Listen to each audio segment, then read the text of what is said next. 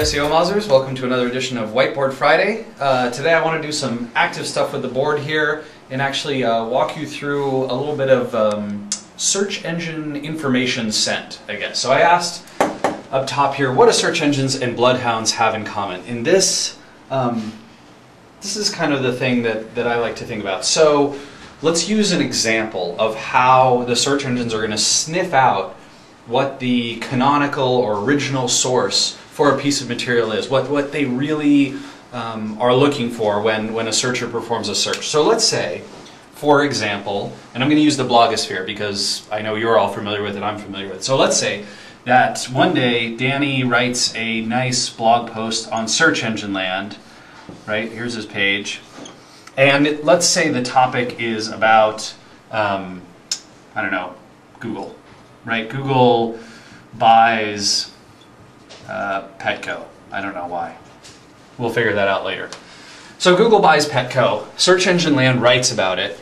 And what do you know, no surprise, some people do start linking to it. Right? They start linking to this post from Danny because he's gotten the insider scoop. He's gotten it kind of earlier than everyone else. So here's TechCrunch. TechCrunch points to it. Right? And then maybe SEO Moz points to it as well. And some other folks point to it. Random guys. Here's Andy over at Marketing Pilgrim. Okay, here's some of the problems. As soon as TechCrunch picks it up, right? TechCrunch picks up this story. Guess what? Here's TechMeme. And here's maybe the New York Times' new blog runner, NY Times blog runner. Right? And they are not pointing to Search Engine Land, they're pointing to Mike Arrington because they like him better. No, I don't know why they're pointing to him, but everyone seems to point to TechCrunch when they cover a story, even if they're not the ones to break it. The search engines, right? Google is going to go out and they're going to crawl around and they're going to look for all sorts of information tracking. They're going to, yes, they're going to follow these links, right? They're going to look at who's linking where. When someone searches for this, what should I follow? And right, this might be a news-related search, or it might be someone types in Google Petco, right? And so they want to see information about the deal. They're looking for that. But search engines are smart. Google in particular is getting much smarter with actually following through. So even if everyone in here uses the right anchor text, right? Like Google buys Petco.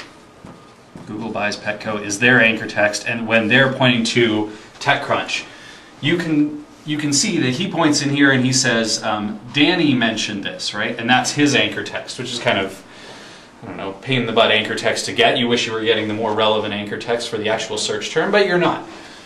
He points to Search Engine Land with Danny. The search engines are still going to be smart enough to go, you know what? I am looking overall at all of this stuff. I'm going to see every piece of this pie, and all of these are feeding back into Google. So, and you don't just get to see, Google doesn't just get to see the links, they also get to see the content on all of these pages. So they know that all of these pages, especially in the blogosphere, are talking about this topic, this Google and Petco topic, right? And they see a lot of co-occurrence there. So they keep seeing those two words together, right? Google and Petco on all of those. And then they can track, they kind of trace through. So they'll follow the scent from TechMeme back up to TechCrunch, New York Times up to TechCrunch. Oh look, and TechCrunch is pointing over here, and these guys are pointing over here, and these guys are pointing over here, and these guys are pointing over here.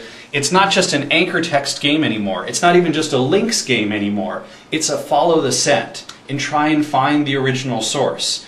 And what's incredible about this is that it's kind of taking a very different look at what is the most relevant, or what is the canonical reference resource for this particular piece of information.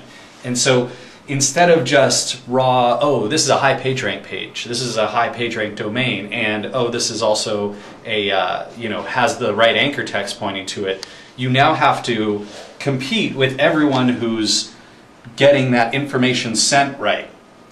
So it's a cool evolution in the way search engines work, and I think actually it's going to be a critical part of more than just news and blog search related algorithms in the future. So keep your eye out for it. Hopefully history will prove me right. All right, everyone.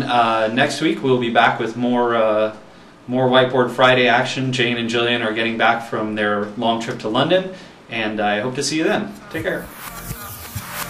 Lift up a layer, drop it on a better fashion.